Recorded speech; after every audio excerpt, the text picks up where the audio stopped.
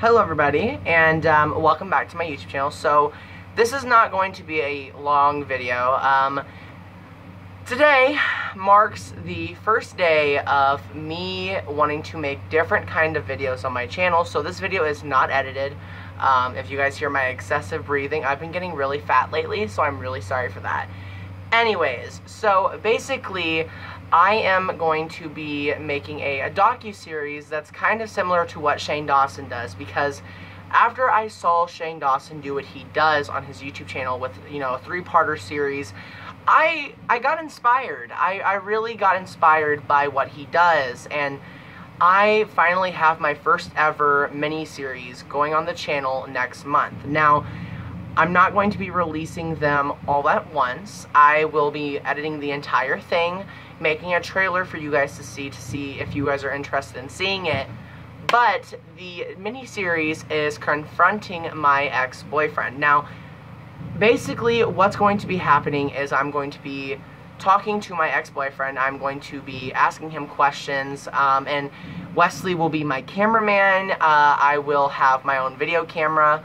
I'm getting one in a couple weeks. So there's going to be a lot of changes to the channel that I will say in a later date, but right now I just want to kind of explain to you what's going to be happening when I get a video recorder.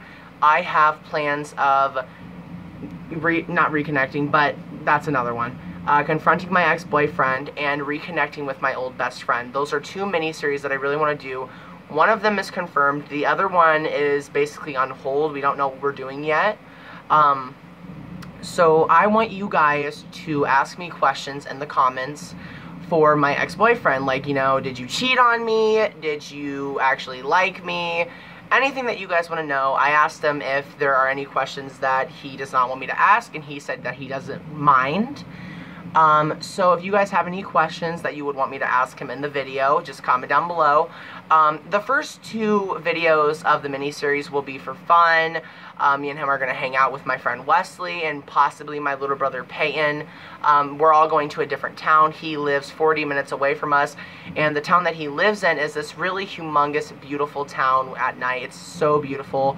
They have this humongous mall. They have so much stuff, and I'm really excited to go there.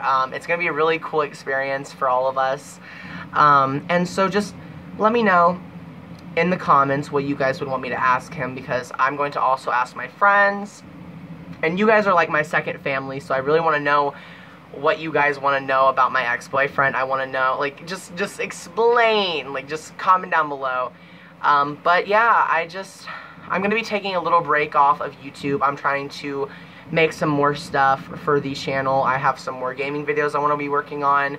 I have 2 cartoon videos that I do have in process, but not really, because I'm actually watching them both, and when I'm done watching both of the shows, I will give my review on it. Actually, I'm going to pause this, and I'm going to give you a hint on what it is, okay?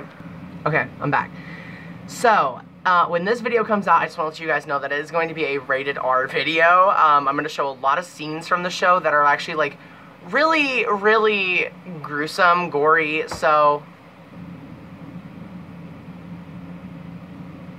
I just heard something. Anyways, this show, are you guys ready?